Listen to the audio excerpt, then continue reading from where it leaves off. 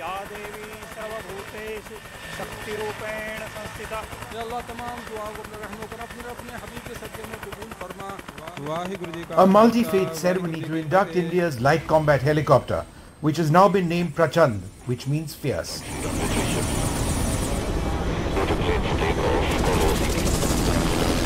Weapons hot. Weapons hot. Fire.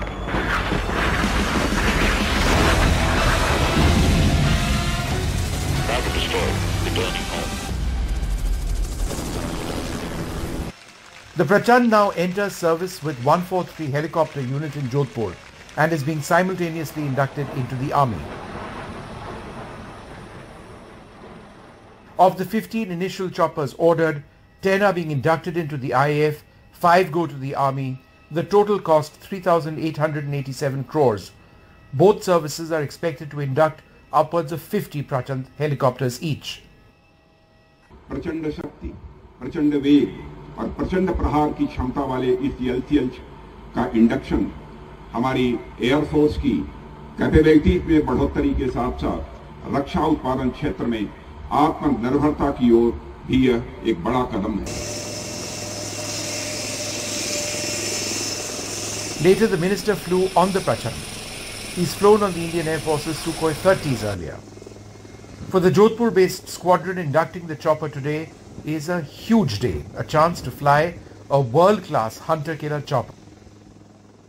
And we've spoken about high altitudes, but this is equally adept at flying less than treetop height as well, right? In the desert where there are no trees. As I told you, this aircraft is highly maneuverable. It responds to the pilot inputs instantaneously, and because of that we can fly it as low as possible in bad weather conditions, in day and night, and all kinds of terrain. It's beautiful in terms of maneuverability. The Prachand weighs 5.8 tons. It can fly at altitudes in excess of 16,000 feet in Ladakh. It's armed with missiles, rockets and a cannon. Developed after the Kargil war, when the existing choppers at the time were unable to carry out their high altitude missions, the Prachand has a key role to play in Ladakh against Chinese threats. The engine, of course, it's co-developed. It's called the Shakti.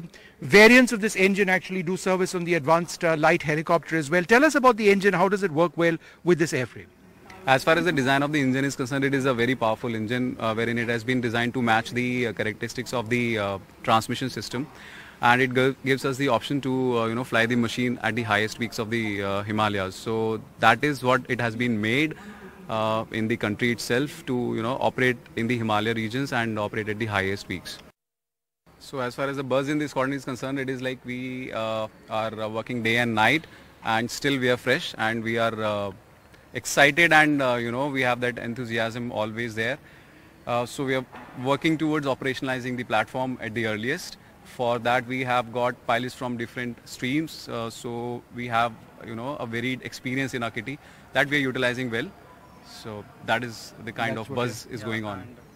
And it is definitely a proud privilege for all of us to be a part of this elite group of the LCH Trailblazers, and we are all honored to have been chosen to shoulder this responsibility, and definitely it will be our sincere endeavor to perform to the best of our ability to operationalize this state-of-the-art machine, the fleet, to its full capacity and capability at the earliest.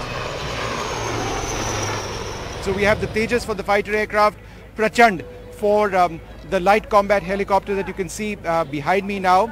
A handful of these are being inducted into the Indian Air Force. In the first allotment, the government had sanctioned 15 helicopters, 10 for the Air Force, 5 for the Indian Army. These are progressively entering both services. Ultimately, we expect the Army to operate as many as 95, perhaps approximately 65 for the Indian Air Force. Vishnu Shom for NDTV.